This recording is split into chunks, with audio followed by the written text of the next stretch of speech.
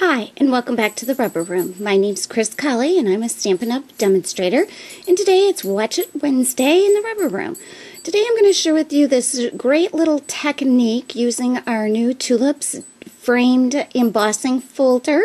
And what I'm going to do is to show you how to make your tulip frame in any size. I did see a written tutorial for this that was posted by Sharon Field, who is another Stampin' Up! Demonstrator, and I really liked it, so I decided to try it. It came out so nice that I'm going to be sharing this technique with some other Stampin' Demonstrator friends tonight, so I decided it might be a good time to share it with my customers and blog readers.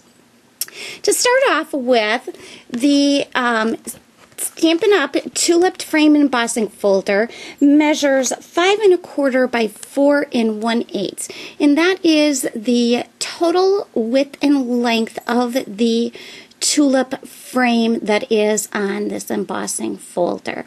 Now, for this particular card that I'm going to be doing with my group tonight, the part that I want to have the tulip frame, which is this part right in here, and you can see where I've added the little tulip frame border on it, and I want that piece to end up being 3 1/4 by 4 1/8. So I have cut a piece of Whisper White cardstock for my demonstration so that hopefully you'll be able to see it better, and I've left myself about 1/8 of an inch to play with that I will trim off there later.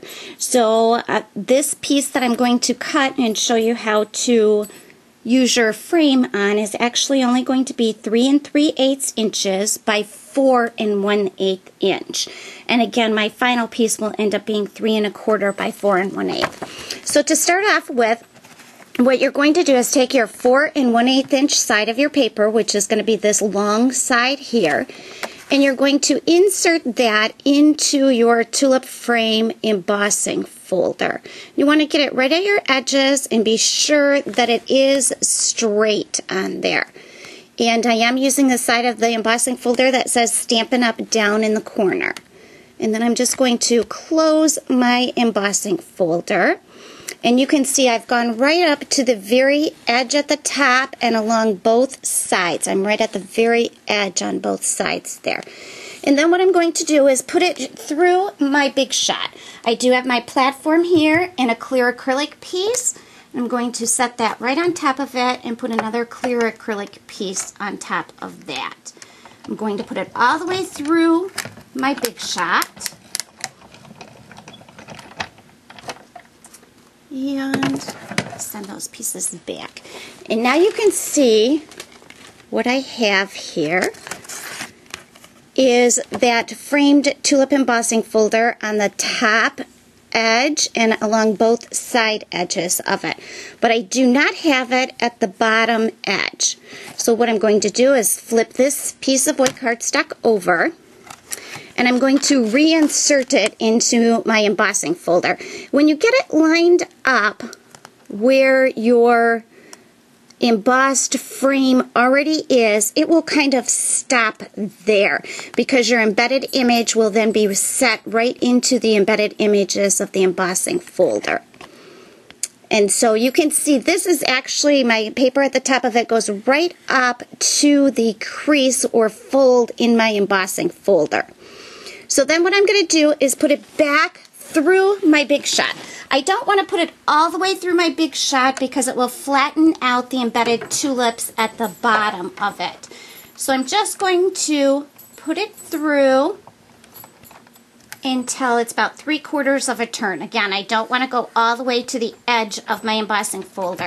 And then I'm going to run it back through.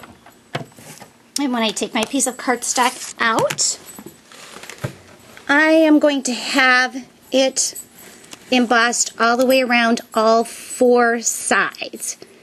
I do have an extra little piece, and if you'll remember, that is the 1/8 inch that I left to play with or trim at the end of it. That piece allows me to just get these little tulips lined up inside my embossing folder. So then I'm simply going to take my paper snips and I'm going to trim right along that embossed edge of my paper there. I'm just going to trim that whole side.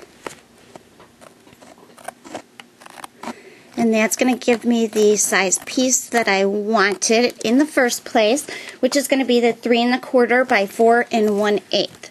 So you can see I have a perfect little rectangle that is smaller than my embossing folder, but I did get my tulips to emboss all the way along the frame of it. I hope that you've enjoyed this little trick tutorial today, and you'll be stopping by the Rubber Room again soon to see what's happening in the Stampin' Up! World. Thanks, and have a great Wednesday.